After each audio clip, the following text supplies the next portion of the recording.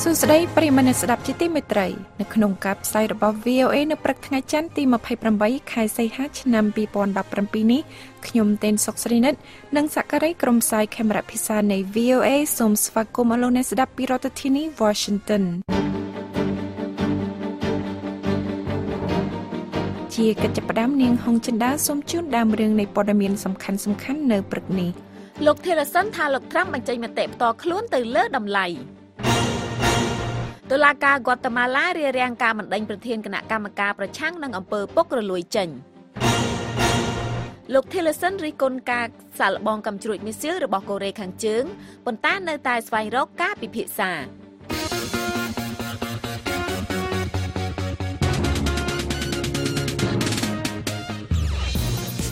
នៅក្នុងការផ្សាយរបស់យើងខ្ញុំជាបន្តបន្ទាប់ទៅនេះប្រិយមិត្តនឹងបានស្ដាប់សេចក្តីរាយការណ៍អំពីប្រទេសជប៉ុនពិចារណាលើគម្រោងបង្ហូរទឹកកខ្វក់នៅទីក្រុង Fukushima ចូលទៅក្នុងសមុទ្រ Pacific និងបទសម្ភាសន៍ VOA អំពីនារីខ្មែរដែលចុះកម្មសិក្សានៅក្រុមហ៊ុន Google ចង់ឲ្យមានអង្គការជួយដល់ស្ត្រីក្នុងបច្ចេកវិទ្យាកាន់តែច្រើន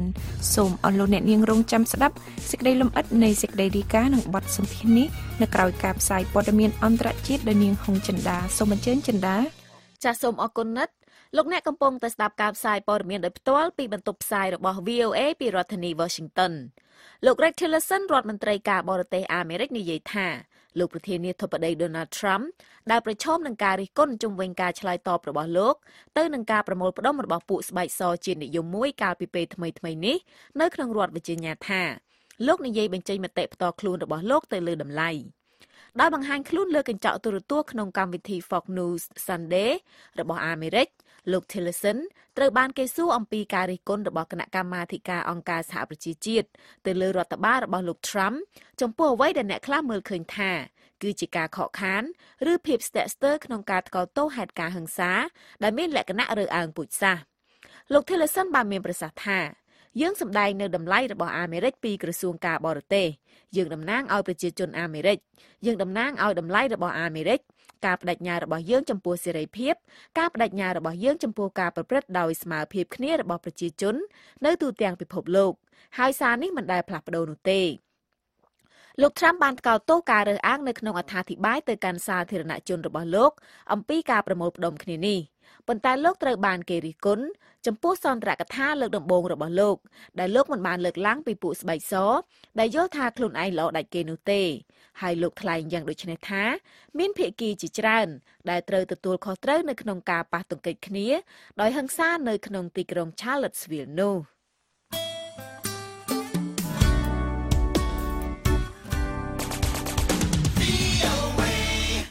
តុលាការក្នុងប្រទេសហ្គាតេម៉ាឡាបានរារាំងដល់បទបញ្ជារបស់ប្រធានាធិបតីក្នុងការបណ្តេញប្រធានគណៈកម្មការប្រឆាំងនឹងអំពើពុករលួយនៃអង្គការសហប្រជាជាតិដែលស៊ើបអង្កេតទៅលើករណីយុទ្ធនាការឃោសនាបោះឆ្នោតដែលលោកបានផ្ដល់ថវិកាឲ្យតុលាការធម្មនុញ្ញនៃប្រទេសនេះបានបញ្ជាឲ្យរដ្ឋាភិបាលកុំអនុវត្តទៅតាមបទបញ្ជារបស់លោកប្រធានាធិបតី Jimmy Morales ក្នុងការបណ្តេញលោក Ivan Velasquez ជនជាតិកូឡុំប៊ីចេញពីប្រទេសលោកប្រធានាធិបតី Morales បានស្នើឲ្យមានការបណ្តេញលោក Velasquez ជាបន្ទាន់ដើម្បីផលប្រយោជន៍របស់ប្រជាពលរដ្ឋហ្គាតេម៉ាឡានិងពង្រឹងនីតិរដ្ឋនិងស្ថាប័ន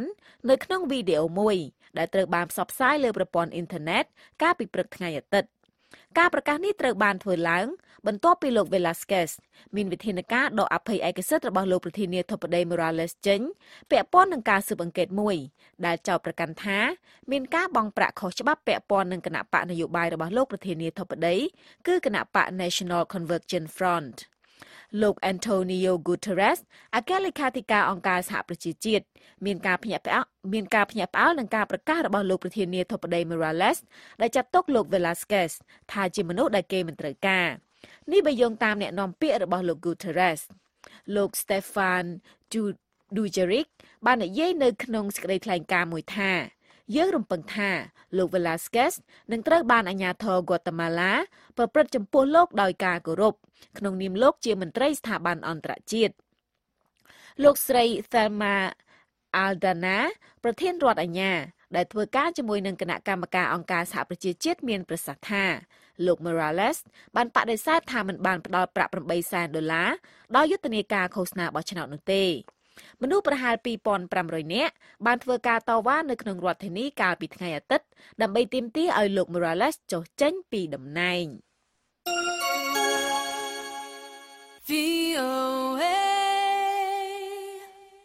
អភិបាលក្រុង Houston បានស្នើឲ្យប្រជាពលរដ្ឋដែលរស់នៅក្នុងទីក្រុងនោះធ្វើអ្វីដែលពួកគេគួរធ្វើដើម្បីធានាថា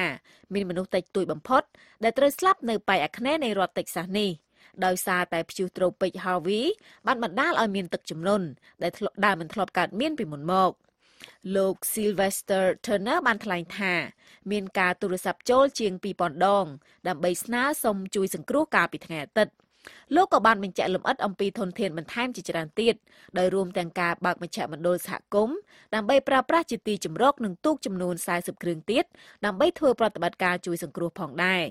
លោក Turner បានលើកឡើងម្ដងហើយម្ដងទៀតអំពីការព្រមានរបស់ប៉ូលីសដល់ប្រជាពលរដ្ឋឲ្យឡើងទៅលើដំបូលផ្ទះរបស់ពួកគេនៅពេលដែលផ្ទះរបស់ពួកគេចាប់ផ្ដើមលិចទឹកទីភ្នាក់ងារអាកាសធាតុជាតិនៅក្នុងទីក្រុង Houston កាលពីថ្ងៃអាទិត្យបានហៅទឹកជំនន់នៅក្នុងតំបន់នេះថាជាគ្រោះមហន្តរាយដែលមិនធ្លាប់កើតមានពីមុនមកហើយគំរាមកំហែងដល់អាយុជីវិតហើយទីភ្នាក់ងារនេះក៏បានព្រមានទៀតថាគ្រោះមហន្តរាយនេះនឹងអាចបន្តទៅដល់សប្តាហ៍ក្រោយមានមនុស្សយ៉ាងហោចណាស់2នាក់បានស្លាប់កាលពីចុងសប្តាហ៍នេះ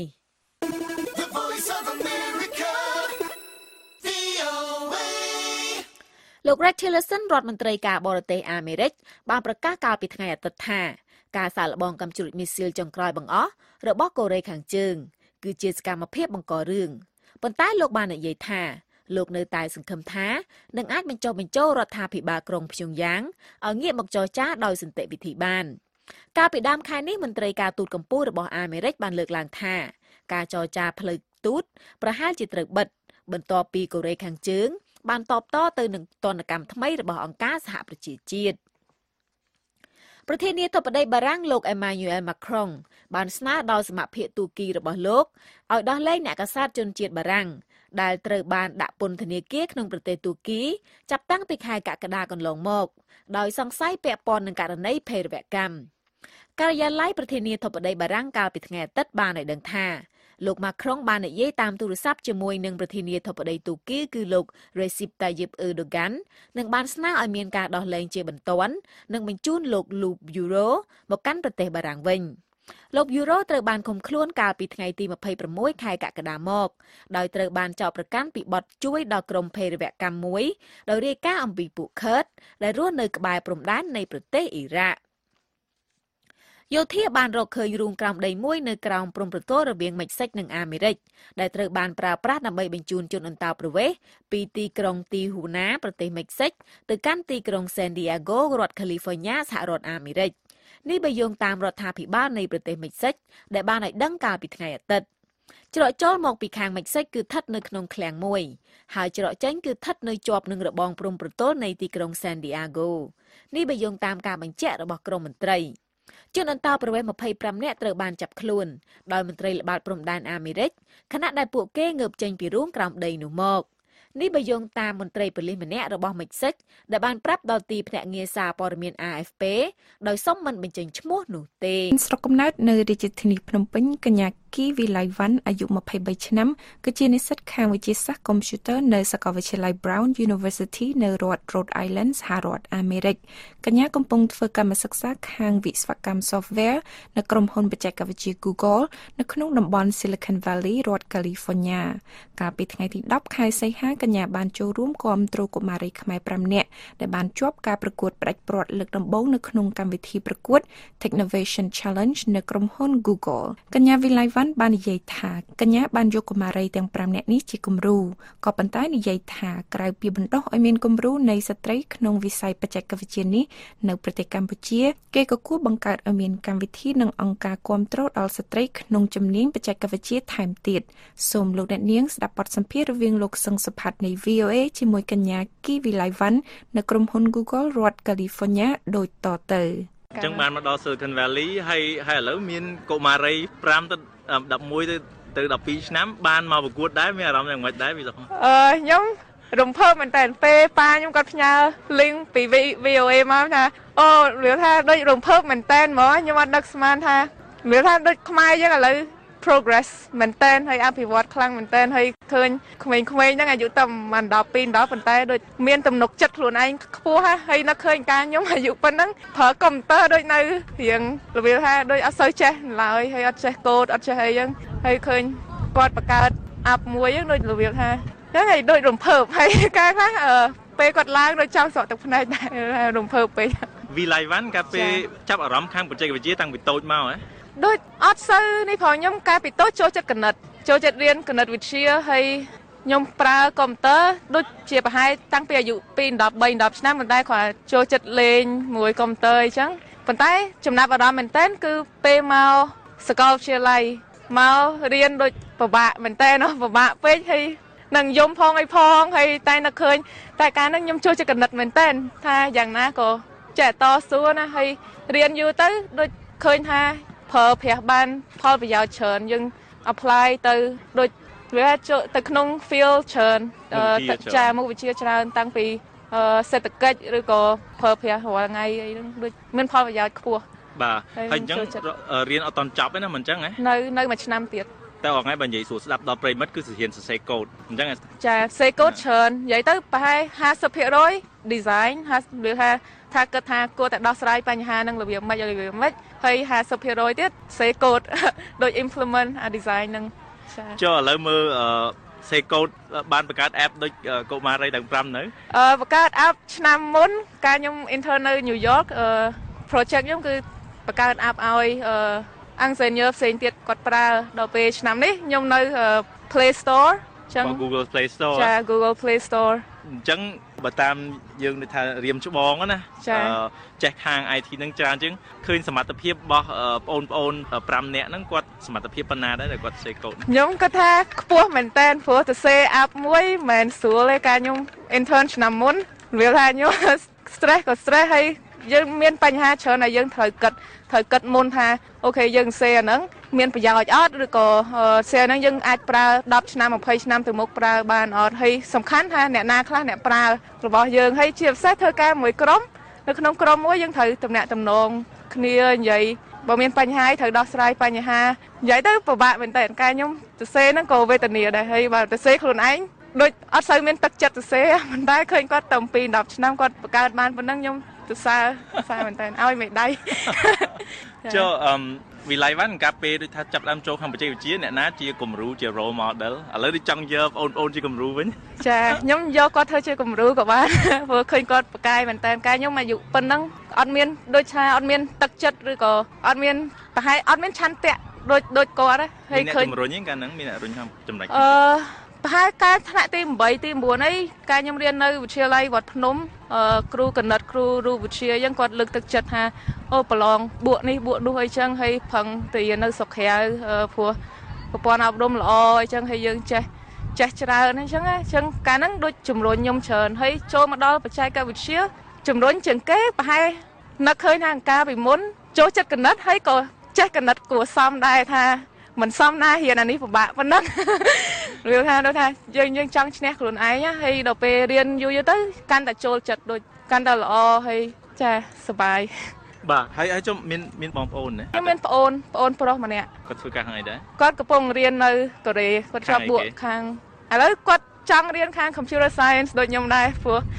ពេលនេះខ្ញុំចេះនិយាយប្រាប់ថាធ្វើនេះធ្វើនោះហើយចឹងបងប្រុសយកបងស្រីជាគំរូវិញ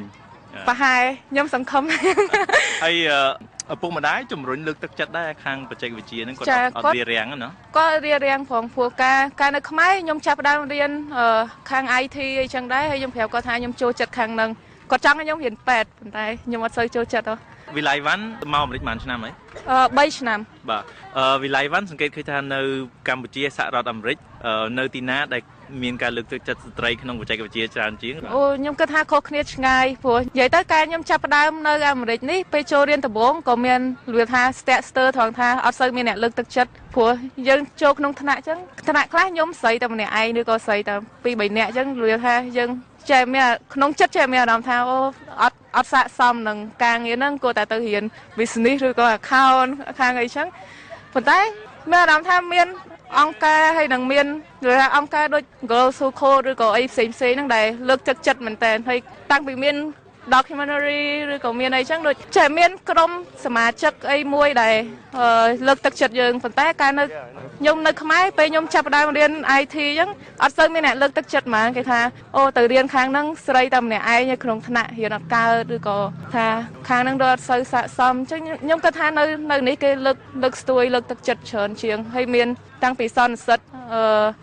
ដូច Grace Hopper អីចឹងដែលគេធ្វើរាល់ឆ្នាំតែប្រមូលស្រីទាំងអស់ដែលរៀនខាងកុំព្យូទ័រខាងអីហ្នឹងមកសិស្សធ្វើការនៅក្រុមហ៊ុន Google ចឹងមានស្ត្រីច្រើនដែរចាមានហើយមានក្រុមគេមាន organization ហៅ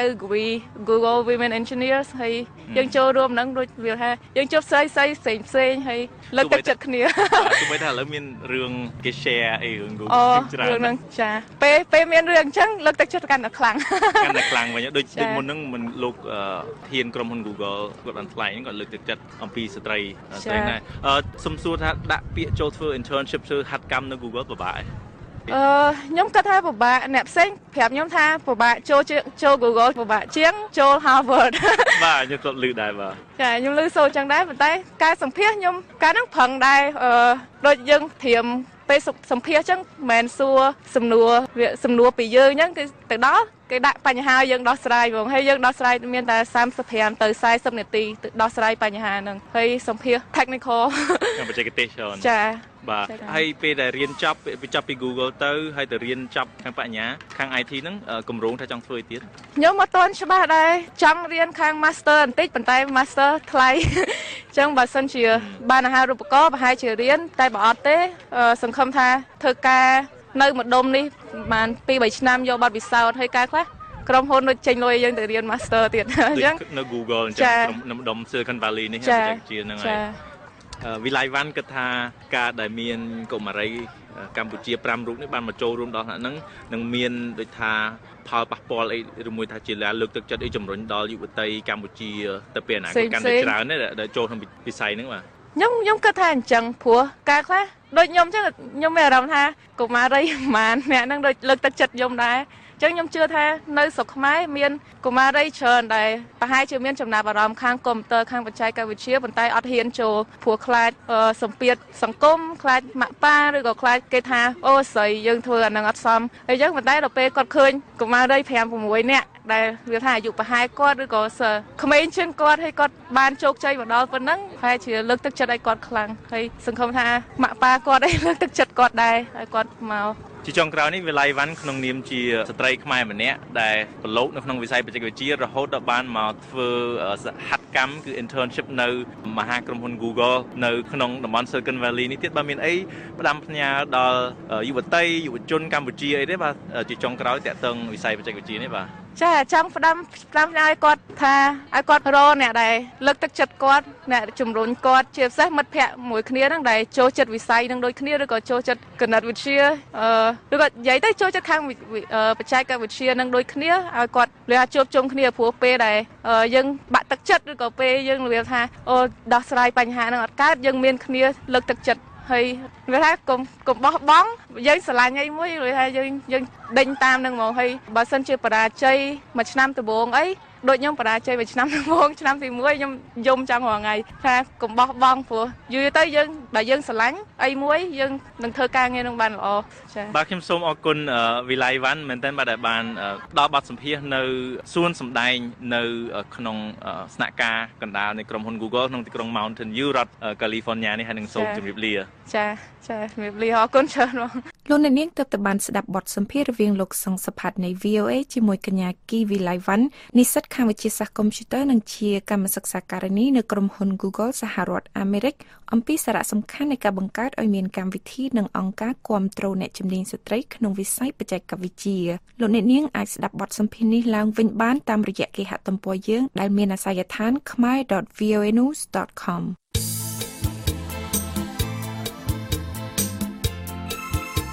ប្ ប្រិយមិត្តស្ដាប់ជាទីមេត្រីនៅក្នុងការផ្សាយរបស់យើងខ្ញុំនៅរាត្រីនេះពីម៉ោង 8:30 នាទីដល់ម៉ោង 9:30 នាទីយប់សូមប្រិយមិត្តរងចាំស្ដាប់សេចក្តីរាយការណ៍អំពីព្រឹត្តិការណ៍ថ្មីៗនៅប្រទេសកម្ពុជានិងជុំវិញពិភពលោកនឹងកម្មវិធី Hello VOA ប្រចាំខែស្ដីអំពីអភិបាលកិច្ចល្អនៅរាត្រីនេះយើងខ្ញុំអញ្ជើញលោកអុកសេរីសុភ័ក្រនៃឯកទេសខាងផ្នែកអភិបាលកិច្ចល្អមកពិភាក្សាអំពីចំណាត់ការរដ្ឋាភិបាលនិងផលប៉ះពាល់ដល់បរិយាកាសសិទ្ធិមនុស្សកម្ពុជា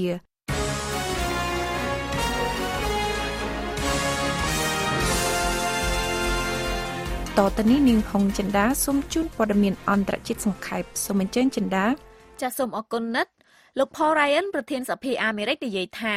លោកមិនយល់ស្របជាមួយនឹងការសម្រេចចិត្តរបស់លោកប្រធានាធិបតី Donald Trump ក្នុងការលើកលែងទោសឲ្យលោក Joe Arpaio ដែលជាអតីតប៉ូលីសក្នុងរដ្ឋ Arizona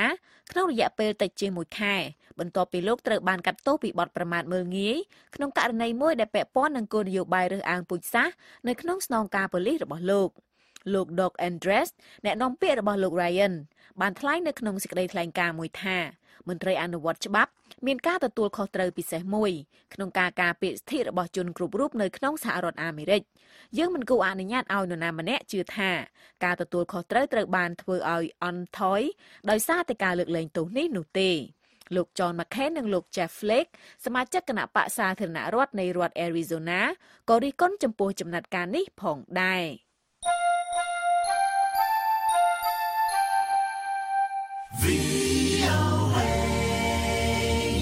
កងកម្លាំងអាមេរិកនៅក្នុងប្រទេសអាហ្វហ្គានីស្ថានជាថ្មីម្ដងទៀតបានបដិញ្ញាថានឹងកម្ចាត់ក្រុមរដ្ឋអ៊ីស្លាមនេះបើយោងតាមការបញ្ជាក់របស់មេបញ្ជាការយោធាកម្ពុជាម្នាក់របស់អាមេរិកប្រចាំនៅប្រទេសអាហ្វហ្គានីស្ថានដែលបានថ្លែងប្រាប់ VOA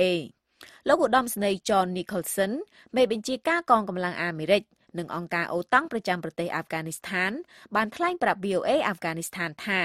យើងអាចកម្ចាត់ក្រុមរដ្ឋអ៊ីស្លាមនៅពេលអនាគតក្រុមរដ្ឋអ៊ីស្លាមក្នុងខេត្ត Khorasan បានបំបែកខ្លួនដល់តំបន់ភ្នំក្នុងប្រទេសអាហ្វហ្គានីស្ថាននិងប៉ាគីស្ថានកាលពីជាង2ឆ្នាំមុន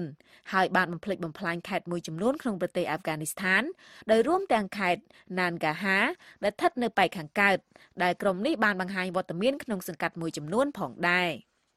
យោធាលីបង់និយាយថាខ្លួនបានរកឃើញកំទេចសាកសពដែលគេជឿថាគឺជាសាកសពរបស់កងកម្លាំងយោធាដែលត្រូវបានកងកម្លាំងរបស់ក្រុមរដ្ឋអ៊ីស្លាមចាប់ចម្រិតកាលពី3ឆ្នាំមុននៅក្បែរព្រំប្រទល់ជាមួយនឹងប្រទេសស៊ីរីការប្រកាសនេះត្រូវបានធ្វើឡើងបន្ទាប់ពីយោធាលីបង់បានប្រកាសបទឈប់បាញ់ឯកតោភាគីនៅក្នុងការប្រយុទ្ធប្រឆាំងនឹងក្រុមរដ្ឋអ៊ីស្លាមនៅតាមបណ្ដោយព្រំដែន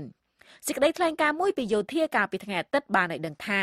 បទឈប់បាញ់នេះបានចាប់ផ្ដើមនៅម៉ោង 4 ព្រឹកម៉ោងសកលដើម្បីអនុញ្ញាតឲ្យមានការចរចានានាដែលពាក់ព័ន្ធនឹងជោគវាសនារបស់ទាហានលីបង់9នាក់ដែលត្រូវបានចាប់ចម្រិតកាលពីខែសីហាឆ្នាំ2014